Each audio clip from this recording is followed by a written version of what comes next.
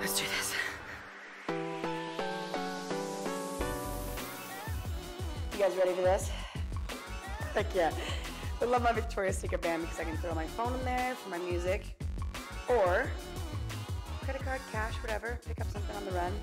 Gotta stay hydrated, most importantly. Every day for 10 minutes, you should sweat, even if you just run around your living room or if you come to a public park and act like a maniac. 10 minutes a day, get your sweat on. Let's do this.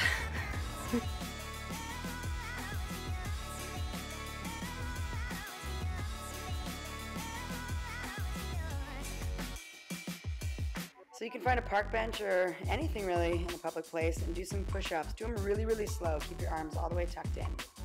Slower the better for the toning so you don't bulk up. And then you move your arms outward for a wide push-up. Same thing, 10 to 12. You can do them in 3 sets.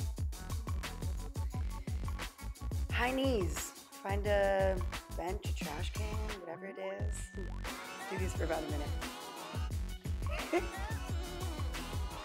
And of course, tricep dips. The back of our arms, because we are always trying to get rid of that arm flab. So always so important to stretch in the beginning and the end, mostly at the end when you're done. A good jog in the beginning is always a good warm-up as well.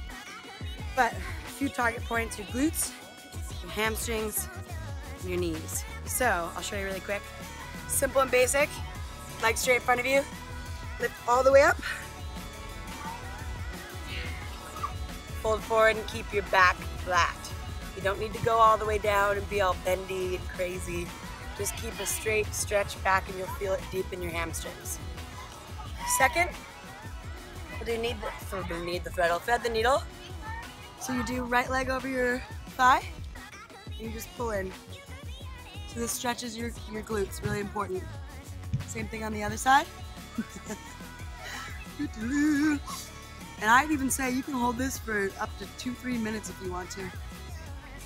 And then last, here, your IT bands. So you just want to lay back, stretch, don't let your knees fold in. Same thing on the other side. If this is uncomfortable for your knees, which it is for a lot of people, including myself sometimes, just stand up, cross your legs, lean forward, and you'll get a whole stretch all on the back side of your thigh, which is your IT band on the side here. And that's it. There's obviously a million more stretches that you should do, but those are kind of the 3 basic that I always feel are most important after a jog, after squats, after kicks, after any of it. Cool? Thanks for watching, guys. Make sure you subscribe to my channel. Leave video requests in the comments section below.